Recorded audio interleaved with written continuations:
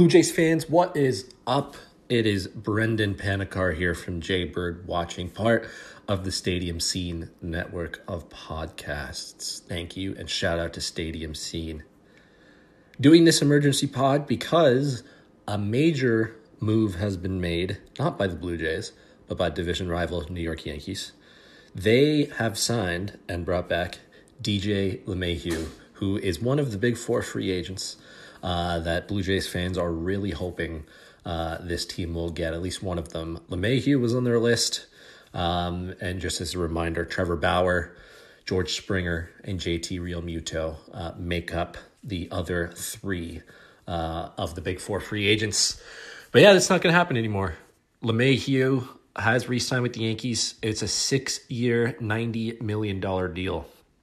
I remember on past episodes of Jaybird Watching with the whole crew, with Adam and Craig, that we discussed LeMahieu, and I think we were all in agreement. He was option number 4 of those big four. We all had the other three guys ahead of DJ. And that's because of his age, also because he wants to be paid like a power hitter. And we even said this last episode, he's not a power hitter. He's benefiting from Yankee Stadium. You take him out of Yankee Stadium, and his home runs drop by, I believe it is 50 or 60%. It's significant. It ended up being a 6-year deal, $90 million. The AAV on that, 15, if my math is correct, from what I've been reading all over Twitter. Look, that's reasonable. That's a reasonable deal for DJ, but he was not going to come to Toronto on 15 per year. It is reported by Pat Ragazzo, I believe his name is, some guy in New York who has sources, and then later confirmed by John Heyman that the Blue Jays were in on LeMahieu to the very end. I know fans are getting sick of hearing that, but they did offer DJ a good contract, and that's what I really want to talk about before wrapping things up on this quick hit episode. LeMahieu was offered, apparently, 4 years, $78 million from the Blue Jays. So not quite the price they paid for Hyun-Jin Ryu last year, but really, really close. The AAV on that would have worked out to $19.5 million per year. And look, anything under 5 years and $20 million per season, I think Blue Jays fans would have been happy with that.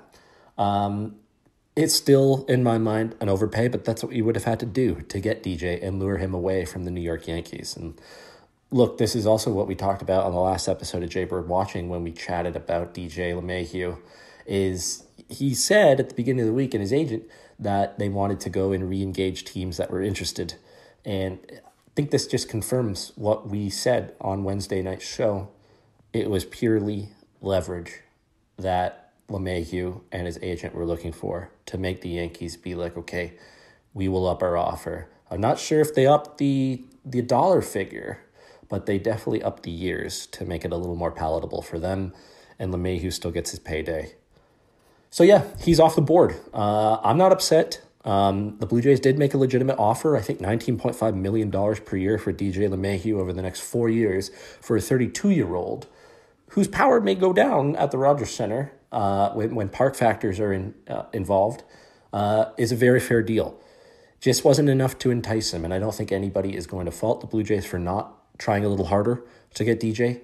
Look, it just puts more pressure on them to finally, whether it's upping their offer, doing whatever it is, put pressure on George Springer to sign. And look, it's pressure on this front office too. They said at the beginning of the year this team would get better. Shapiro's quoted 2 elite players or super high impact players, whatever it is, or 4 very good players. There's been nothing yet. I know they have Robbie Ray. I know they brought AJ Cole back on a minor league deal. And other Blue Jays news today was that they agreed and settled with Teoscar Hernandez and Ross Stripling avoiding arbitration. Teoscar, I believe, got 4.3 something million, and Ross Stripling got $3 million. Springer's still out there, guys. It's possible. I really hope that this means they will go to George Springer and up their offer, put pressure on him, especially because it looks like the New York Mets are getting close to signing Brad Hand. And Hand probably, I would imagine, gets around $10 million per year. And that just pushes the Mets closer and closer to that luxury threshold that Steve Cohen has said he does not want to go over. If that's the case, Springer's market is shrinking, unless another team comes into the mix, which there hasn't been one reported yet. If the Blue Jays come up and offer Springer closer to what he wants, and in my mind, if the Blue Jays went to George Springer right now and said 6 years, $150 million, $25 million per season, that's $10 more million than the Yankees just paid DJ LeMahieu. And outfield is probably our second biggest need behind a number 2 starter. How on earth, if you're George Springer, can you turn that down?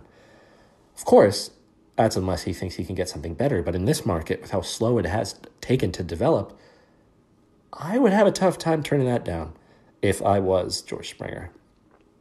So we'll see. We'll keep tabs on this over the weekend and into next week when we record on Wednesday with Adam and Craig and myself. Adam is in the driver's seat. He is the host. He'll be talking to Craig and I.